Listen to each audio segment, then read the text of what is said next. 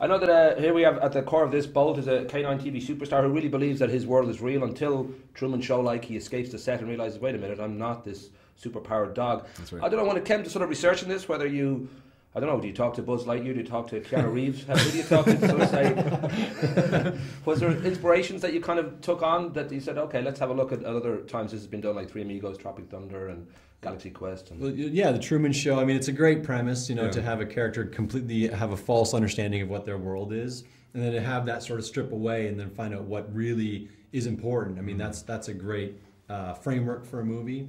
And I think that the nice thing about our film is we had in the middle of all that a dog, and a dog is so pure. You know, a dog is loving and loyal, and practically nothing else. And so to be able to take a character like that is so trusting, and to put him into a premise like that really seemed to work, and to give him such an over the top, ridiculous fictional framework for his understanding of the world, and to have that all go away, and then be left with this one idea that he holds on to, which is that I love my owner and she loves me, is so dog.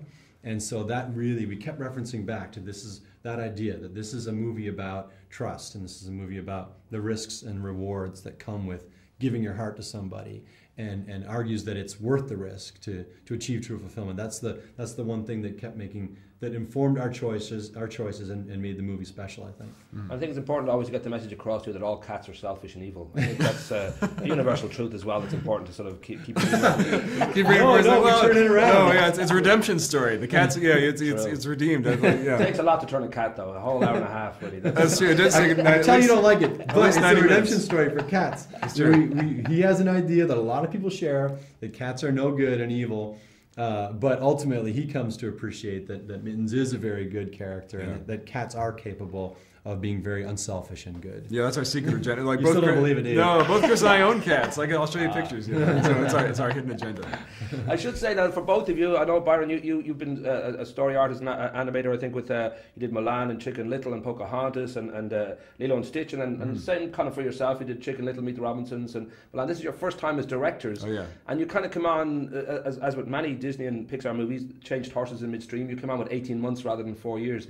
I don't know whether you both, at that moment, realising that this is the gig that's on offer, were in any way reluctant, because it's a tall order. It's been done before, but it's a tough one to turn and start a whole new movie almost for 18 months production. Yeah, it's quick. You know, it's one of the faster movies I think it's been produced, and it's a big movie too. It's got a big scope to it. You know, it's a road movie, so it means we can't use sets over and over. So it presented a lot of challenges for the crew. But as much stuff as we kept throwing at the crew and raising the bar and asking them for more and more, they never said that we can't. They kept doing it, and I think that's a credit to the people we work with. It was a daunting idea at first when John asked me to work on the film, just because of the sheer magnitude, what a massive undertaking it is to make one of these films.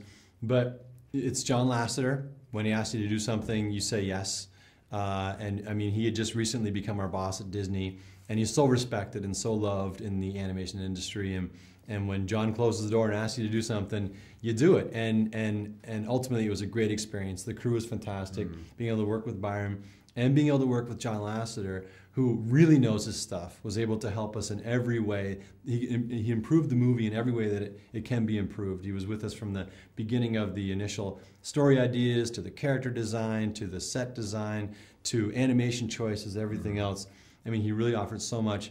But he's also just a really inspiring leader, because he's so passionate in his love of animation, and that was always something that kept us going. Well, John, I think it was January 24, 2006, he becomes the chief creative officer of not just his own Pixar, but Disney as well, with that huge buyout.